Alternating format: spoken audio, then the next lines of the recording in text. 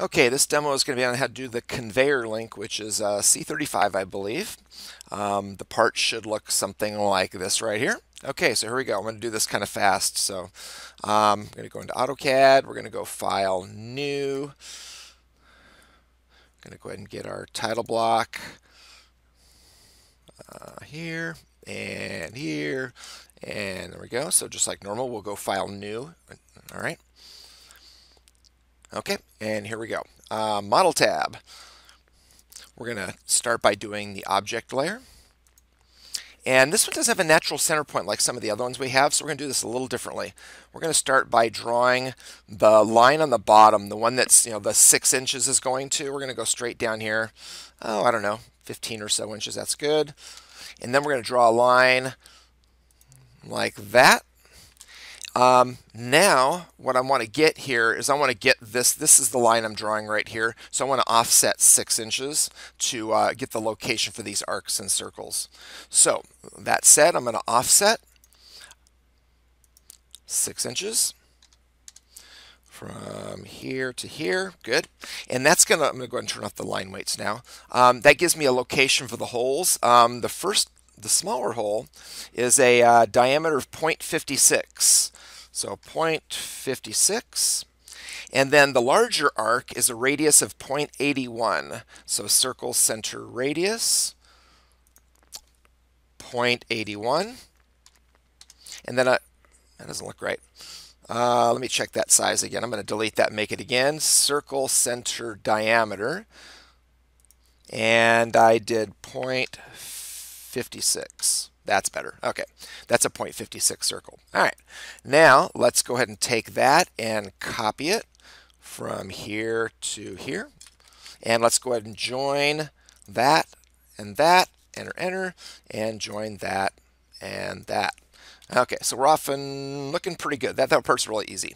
Okay, now the kind of the hard part, this kind of big part here. We're going to do first is we're going to set up this 3.88 arc right here. And so it's going to be a big circle basically. So we're going to go to circle, center radius. The center point is there and the radius is 3.88. Big circle. Okay.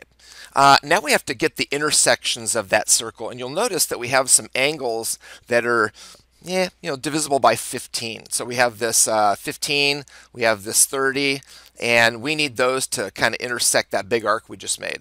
So what we're going to do is we're going to set up our polar tracking.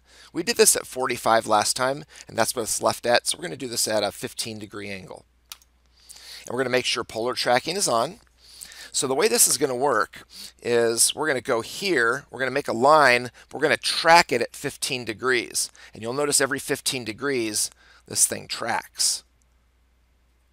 So, sorry, let's go here. So it's 15, and that's 30, starts hitting the end point over there, and 45, and 60, and so on. So we want to go like that. I'm going to go longer than I need because we're going to trim it out.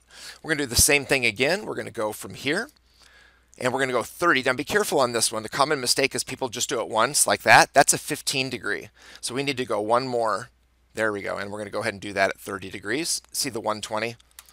Okay, perfect. Now we're going to go ahead and put in the arc there. So we're going to look for this radius 0.75 right here and put that in. So we're going to go to circle, center radius, center point is there, 0.75.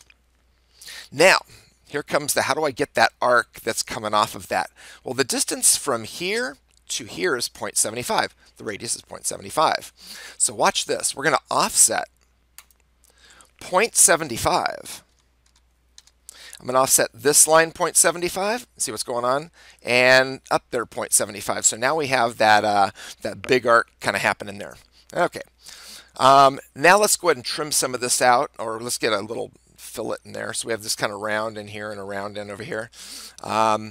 You can see that they are a radius of 0.75 on one and 125 on the other one. So let's do that as a tangent radius. So circle, tangent radius. We'll go tangent tangent, and the radius is 0.75. And then we'll do another one, circle, tangent, tangent, radius, tangent, tangent, and the radius is 1.25. Okay, so we've got quite a bit of stuff happening here. It's probably time to trim before we get the rest of it going. So I'm going to do a big trim here. Okay, let's see. That probably shouldn't have picked so many things, but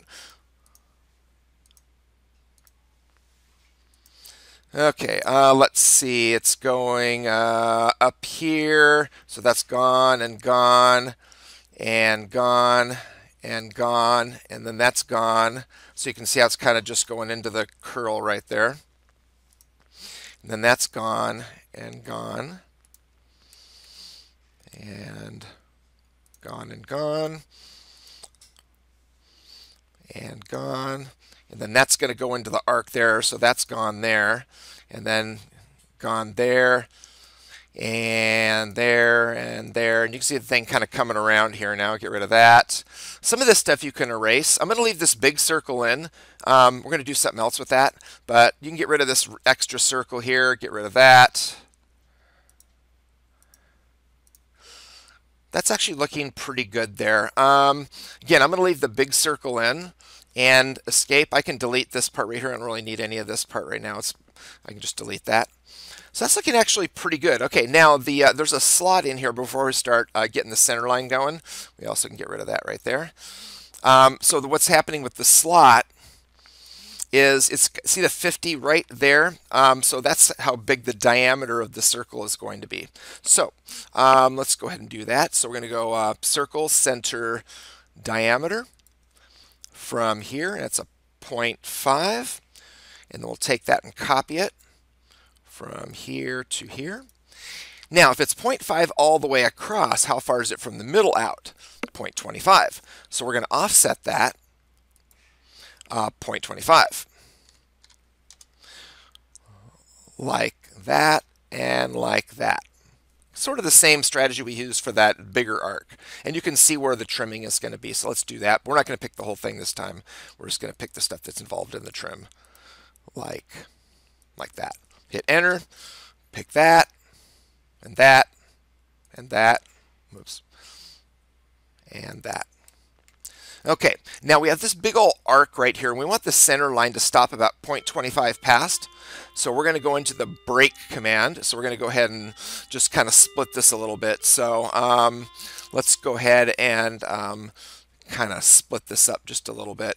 Let's see. Let's see how do I want to do this. I want to go modify and use the break command. Now this goes counterclockwise. So I'm going to select right about there and just kind of bring it around like about there.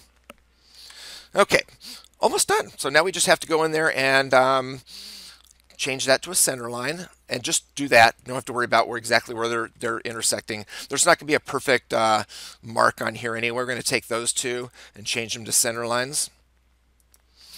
Now, what I want you to do with these is I want you to bring them back, keep the tracking on, and just bring it back to right about there. And on this one, bring it back, just keep it tracking to right about there. Okay, the last play is to just set up the center marks. So you guys know how to do that by now. We're going to go annotate and center mark, and we're going to pick that and that. And we're just going to connect those two up. Like that. And that is the part. Let's just go ahead and see if the thing fits on the sheet. I think it does. Let's put this on the viewport layer. And let's make a viewport. Set the scale. Right-click Properties to 1:1. And it looks like it fits no problem. We're going to go ahead and plop that down about like that. So you'll notice that the center marks are not like the pretty plus signs. I want them to be like that on the sketch, but not on the drawing. The name of the part is the conveyor link, and it's C35.